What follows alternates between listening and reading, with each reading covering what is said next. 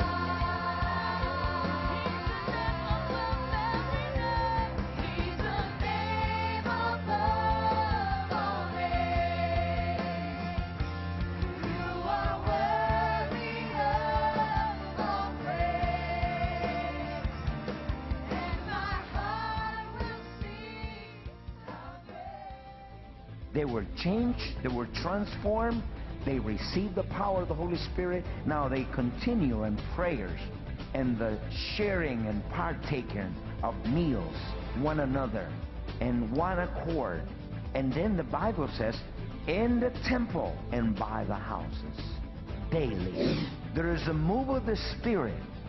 There is a move of the presence and the power of God in such a way that these people continue daily in the temple and by the houses, preaching, teaching, in communion and fellowship. Listen, in covenant with one another. We see peace rest upon all churches. 2, they were edified. 3, they had the walking in the fear of the Lord. 4, the comfort of the Holy Ghost. And the end result, the churches multiplied. The supernatural establishes the order, the rhythm, and the flow of God's life in us. To continue knowing God, to continue in the presence of God, one of the things that we need is to be walking in the fear of the Lord. Before I give you the definition of the fear of God, I want you to write it down what the fear of God is not. The fear of God is not a natural fear. Say with me, natural fear. What is natural fear? What do you mean natural fear? Natural fear is a defense mechanism wired inside of us to protect ourselves. That's natural fear. If you find a snake in your house, would you go, oh, she's so pretty. I love you go, whoa, whoa. That's the natural reaction. That's the defense mechanism the Lord put in our spirit and our heart to protect ourselves. That is natural fear. Number 2, the fear of God is not natural fear. The fear of God is what I call, is not the demonic fear. 2 Timothy chapter 1, verse 6 and 7. God has not given me a spirit of fear. How did he call it? Spirit of fear. God has not given me a spirit of fear. Whatever you fear, that's what you will attract. God has not given me and you spirit of fear. The fear of God is not the phobia, it's not the demonic fear. And what does he do? The fear of God attracts spirits. It's an attraction. When you're afraid of dogs, they will smell something from your body. Something, a substance is being released of the body when you're afraid. So whatever you are fear of or afraid of, you will attract. If you're afraid to lose your job, you will attract unemployment. If you're afraid to lose your wife, you will attract another lover. If you're afraid to lose, listen, if you're afraid to be sick or to get cancer, if you're afraid to lose your kid and your family, you will attract demons to destroy your family, to destroy your body. God has not given you a spirit of fear, but power, love, and a sound mind. Why are you afraid? Why are you fearful? Why are you fearful now? Hey! Whatever you fear, you will attract. That's why I refuse to be afraid. Amen. What do you mean, Pastor? I refuse to be afraid. Pastor, have you been afraid to do something? Yes, but I do it afraid. Pastor, have you been afraid to something? Yes, but I do it afraid anyway, because I know the principle. Job said, this is what the Bible says, whatever I feared, that's what it came to me. If you're afraid of dying, you're attracting the spirit of death. If you're afraid to be rejected, Oh, that's why I don't want to go there, because I know they're going to tell me no. Yeah. You're cursing yourself. You're attracting spirit of rejection to tell you no. And when you get to the place of people who say, I don't know why, but I tell you no. Are you here, people? I'm giving you principles and how to flow with the supernatural. You can be being afraid and full of the Spirit.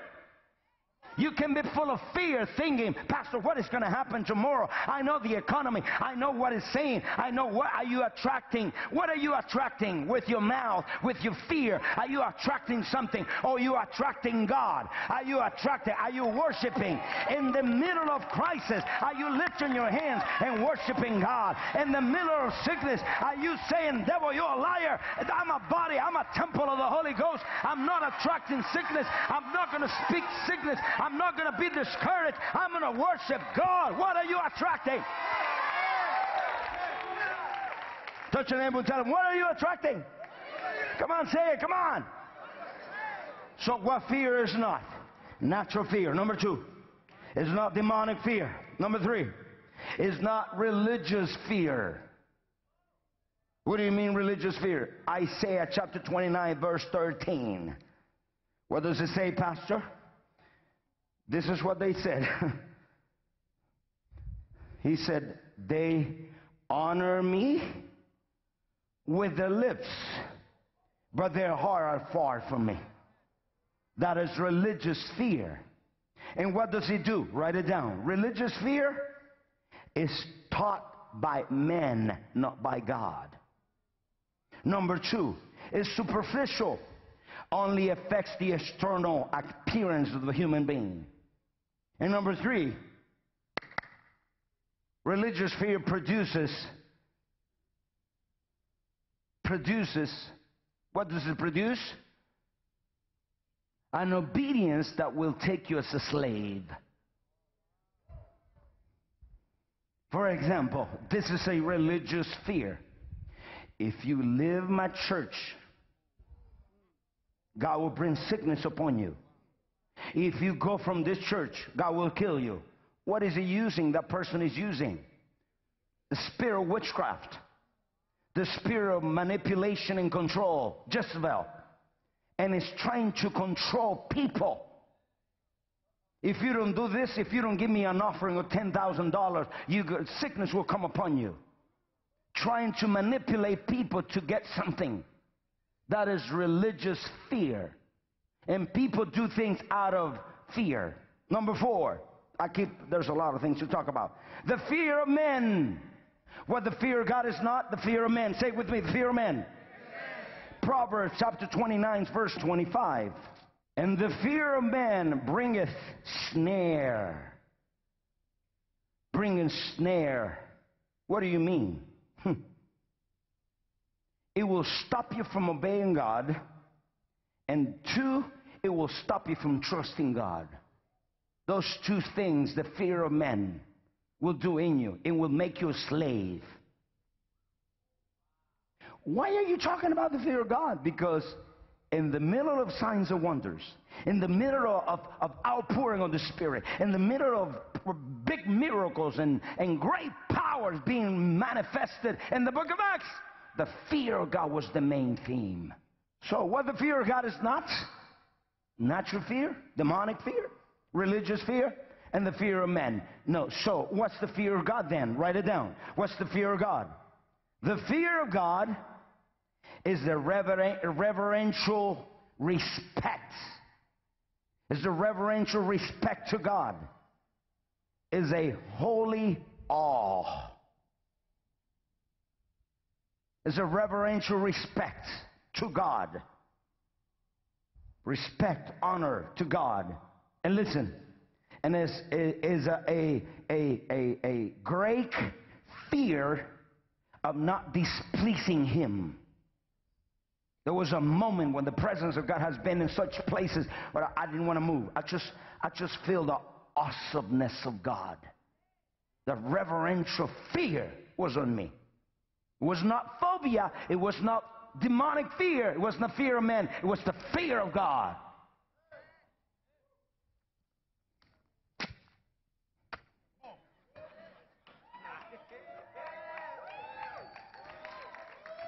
Do we need the fear of God today? Oh my God, it has to be restored in church. Isaiah chapter 11 verse 1. If you have it, say amen. Shout it. Verse 2.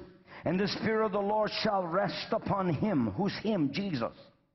And the Spirit of wisdom and understanding, and the Spirit of counsel, the Spirit of might, the Spirit of knowledge, and the Spirit of the fear of the Lord. Verse 3. And shall make him a quick understanding, and in the fear of the Lord, and he shall not judge after the size of his eyes, neither reprove after hearing of his ears.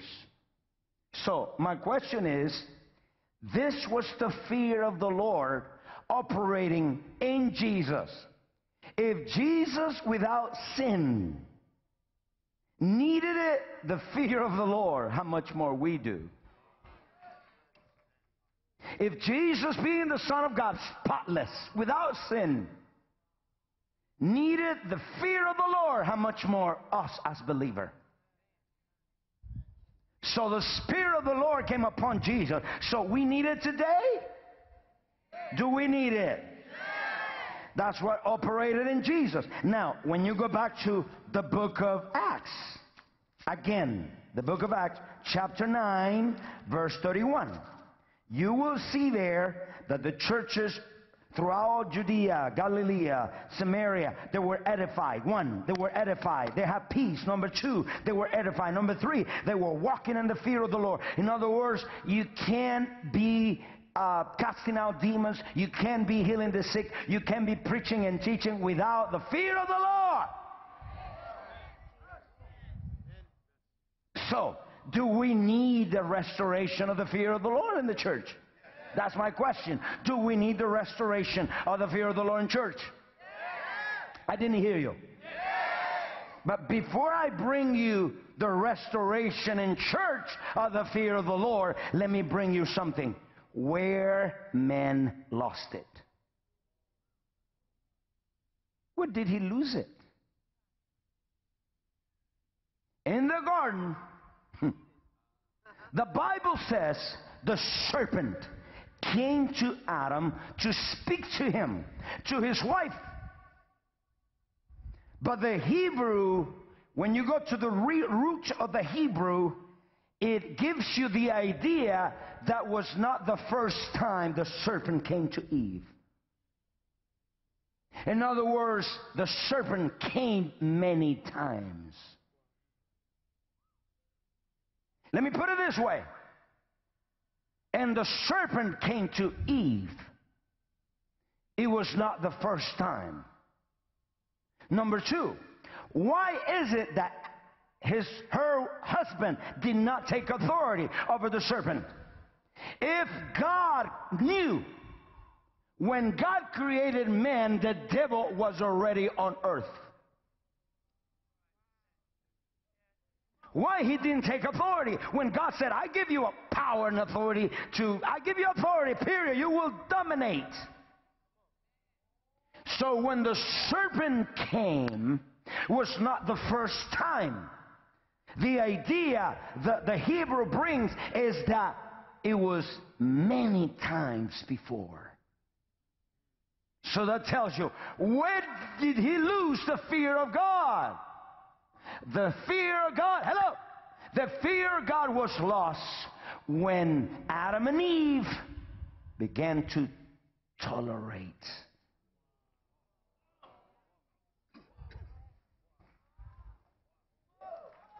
The fear of God was lost when you began to tolerate. In other words, listen, man was created to coexist with the enemy. Coexistence is different than toleration, than tolerance. Jesus said, you live in the world, but you don't do the things of the world. We coexist with the rest of the world, with the rest of the people. But Jesus said, Father, do not remove them from the world because they need to be the light. But they can tolerate what they do. So, what he's saying is this. The serpent came and spoke. The Bible says spoke. Before the fall, the animals spoke. So before the fall, the animals talked. Say, hey, Eve, can you give me an audience, an attention, an appointment? Adam was next to her. What happened? They tolerated the enemy. What you tolerate, you cannot have authority on. Believing God has touched your life. Praise the Lord. So I don't want to close this program before, if you allow me to pray with you. If you never received Jesus as your personal Savior, I want you to repeat this prayer out loud with me. Whatever you are now, if you're saying, Pastor, I feel lonely, I don't know what condition you are now in your home, your marriage, your finances, and you're struggling, you feel lonely, you feel empty. As a matter of fact, you're drinking, you're saying, Pastor, I don't have any way out. Can I pray with you? Can you allow me? And I lead you into this prayer. The Bible says we are sinners. We sin against God. And the wages of sin are death. But the gift of God is eternal life. Who's the eternal life? The eternal life is Jesus Christ. He came to die for your sins and my sins. If you believe, if you repent of all your sins, Jesus Christ will come into your heart and will save your soul. Can you repeat this prayer after me out loud? Say it with me. Father God, I recognize that I am a sinner. Say it out loud. Whatever you are, I believe with all my heart Jesus Christ is my Lord and my Savior. And I believe God the Father, say with me, God the Father raised Jesus from the dead. Jesus, come into my heart right now. Amen. If you did this prayer with me, I want you to call me and I will be praying for you also. God bless you. I love you. See you next time.